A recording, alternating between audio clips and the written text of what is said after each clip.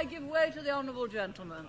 There is no doubt that the Prime Minister has in many ways achieved substantial success for the economy. There is one statistic that I understand is not, however, challengeable, and that is that over her 11 years, the gap between the richest 10% and the poorest 10% in this country has widened substantially. That's right. How can she say at the end of her chapter of British politics that she can justify many people in a constituency such as mine being relatively much poorer off, much less well housed, and much less well provided than it was in 1979? Surely she accepts that is not a record that she or any Prime Minister can be proud of. Mr. Speaker, all levels of income are better off than they were in 1979.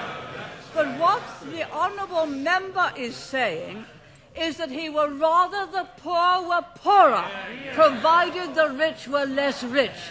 That way you will never create the wealth for better social services as we have. And what a policy! Yes, he would rather have the poor poorer, provided the rich were less rich.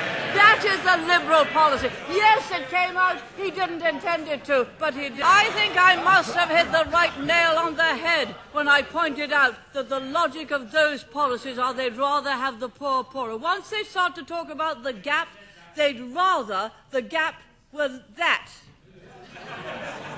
Down here. That. Not that. But that. So long as the gap is smaller, they'd rather have the poor poorer. You do not create wealth and opportunity that way. You do not create a property-owning democracy that way.